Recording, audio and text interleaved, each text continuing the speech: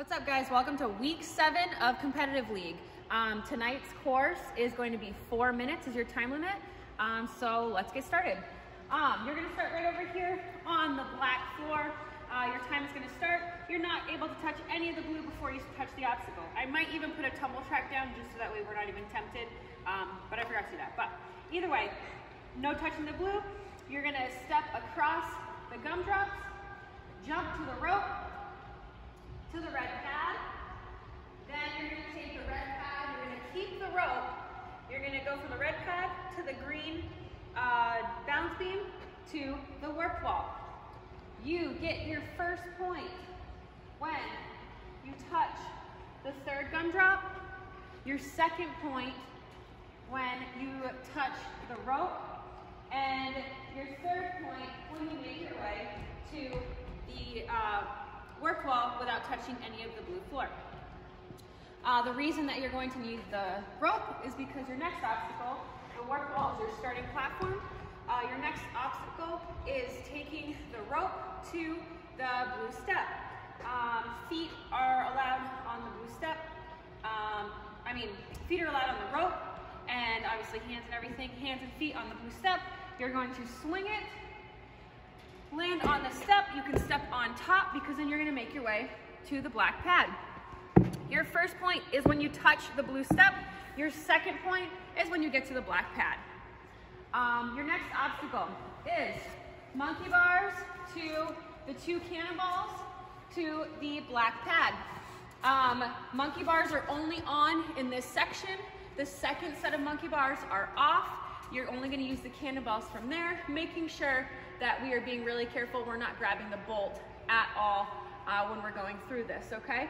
Right in the top, making your way to the black pad. Your first point is when you touch the egg. Your second point is when you touch the cannonball. Your third point is when you get to the black pad. Then you're going to come over here to balance. You may sit, put your hands on whatever you need to do to get down to this balance. That's totally okay. You're going to take the balance. You're going to make your way all the way down. The next set of balance is on this squishy pad. You're going to take it all the way down to the black pad. Touching the truss is off. If you touch it at all, then you won't get any more of the points. And no touching the blue of the balance beam or the green of the pipe. You will get your first point when you touch this beam. You will get your second point when you touch this balance beam. You will get your third point when you touch this pipe.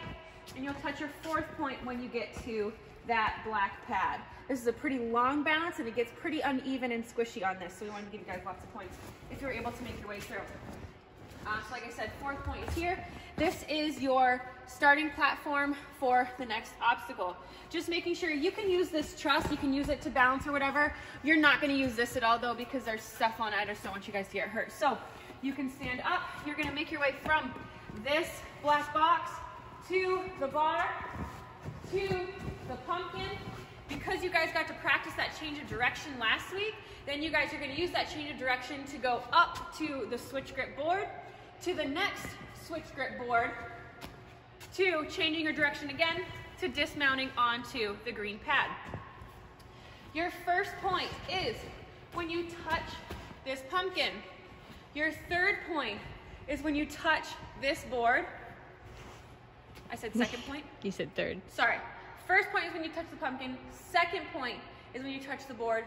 Third point is when you touch this board.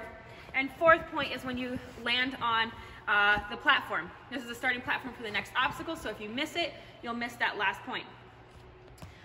From this platform, you're going to jump over to the devil steps. If you want to put your hand on this, that's totally fine to make your way up to the devil steps. Whatever one you can jump to or reach, you can get to it. For the littlest kids, I'm going to test it out with the shortest one and see if they can jump. If they can't, then I'll find a solution. But for everyone else that's a little bit taller, you should be able to use this and make your way right over and up the devil steps all the way through to this green pad is your dismount platform. You get your first point when you touch the fourth step, your second point when you touch the top one, your third point when you touch the other side of the top, and your 4th point when you land on this green box. If you miss it, that's okay. You'll just miss the 4th point, and then you'll step on up because this is the starting platform for your next obstacle. You may use this first doorknob, peg, whatever you need to use, whatever it's called to use it. Then going forward, the rest of the pegs are off, and you're using just the rings. So this one's okay. Then it's ring to ring to ring to ring to ring to dismount onto the green pad. You get your 1st point when you touch the 2nd ring. 3rd point when you touch the 3rd ring. 2nd, oh my gosh, am I messing with points? 1st point, 2nd point, 3rd point when you touch this ring, and 4th point when you touch this pad, okay? 1, 2, 3, 4. Don't worry, I have it under control when it's time for scoring tomorrow night. This is your landing platform. If you fall off, you're just gonna miss that final dismount point because you're going to come right over here for your starting the next obstacle. All right, the next obstacle, you're going to climb up the rope. You're gonna take the rings across, down the rope, rings across, up the rope to banana, to cannonball, to green dismount pad. Hands and feet are fine on the ropes, hands only on the holding obstacles, making sure not putting our fingers on the top of the banana or the cannonball. Your 1st point is when you touch this ring. 2nd point is when you touch this ring. 3rd point is when you touch the banana. And 4th point is when you land on the green dismount pad. As long as your momentum takes you forward, then I will give you that last point. If you step back at all, you will not get that final point, okay? It has to be past the front of the box. So anything over here and past, and you'll get that final point. Then you're gonna make your way over here. This PVC will be right up against the mat. When we start, it's fine.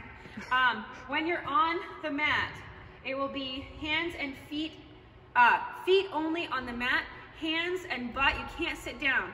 So you cannot do this and roll it out and roll it out and roll it out and go. You can't do that, okay? You only can start with your feet. You're more than welcome to roll it out with your feet and then start, okay? And if you have to come back and reset, that's totally okay too. But as long as your hands and your butt don't touch that mat. You're gonna make your way through and then getting to the red pad. You may not step on any of the blue. If your foot touches the blue floor at all, then you won't get the points from that spot. We will put tape down so you can kind of see where you'll cross. Basically, there'll be a line right here. If the PVC crosses that line, even at all, you'll get that point. Even if you roll back, you'll still get that point. Your 2nd point is when you touch this tape line at all. If you even skim it the littlest bit, then I'll give you that 2nd point. Your 3rd point is same thing at the front of this tumble track. If it crosses this plane at all, you'll get that 3rd point. And your 4th point is when you get to the red pad or beyond. We'll put some tape down so that way I can tell pretty easily if you lost your balance or if you're making your way to the next obstacle. Basically, you'll know where you can't step. You gotta show control. There is no incidental contact. If your foot even barely skims the blue, you won't get that final point. And this PVC is pretty slippery, so you'll wanna take it pretty close in order to finish it up. From there, you're gonna make your way through the jumping spider, just running. I just put some barriers up so you guys know you're just making your way to the warped wall, up to the top, and hitting the buzzer. The time limit is 4 minutes because a few of these obstacles are a little bit more difficult than we've had previously, and I want you guys to feel like you have time to take the rest, plus the PVC will take a little bit of your time if you're able to complete all of it. So I want you guys to really focus on getting as many points as you can, not rushing through these obstacles, and I hope you have a great run. So good luck.